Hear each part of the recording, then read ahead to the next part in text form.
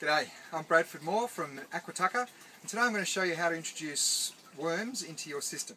So what we do is we start off with just your everyday ordinary colander.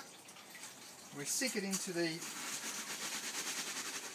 bed, and then I like just to lift it up a little bit just so that the worms have got some room between the rocks and the colander to scurry through. Okay, so we get the box of worms that we get from many of your hardware stores. Grab a couple of handfuls, you can see the worms there wriggling around. Pop that into the colander. I'll get two. There we go, let's break it up a bit. There we can see the worms are just crawling around. What we do is we just give them a little bit of time, and because they don't like the sunlight, they wriggle down and bury themselves into the dirt.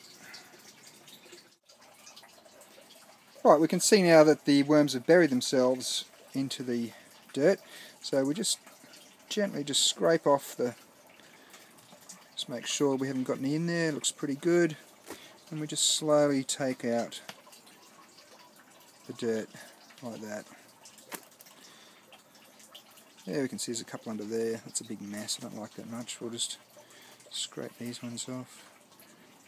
There you can see, looks pretty good. And we just continue to do that until we get to the bottom.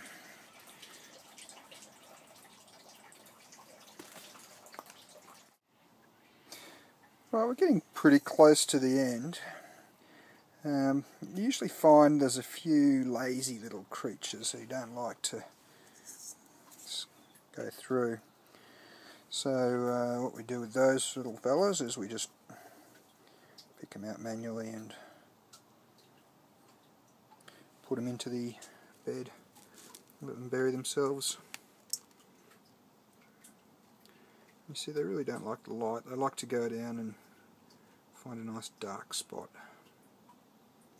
away from the predators, away from the birds.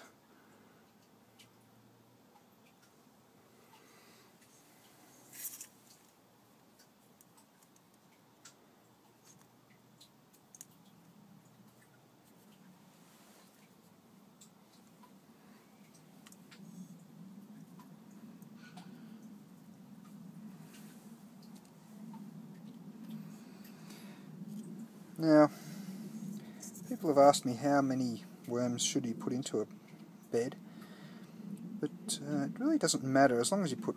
I usually get, well, I've got 500 worms here that I'm dividing between 3 beds.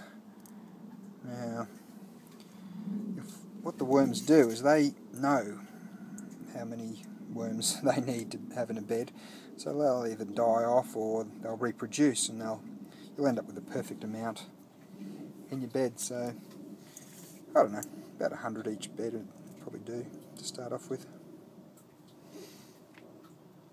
Anyway, that's about it. So I hope you've enjoyed this how-to video, and I'll see you in the next one.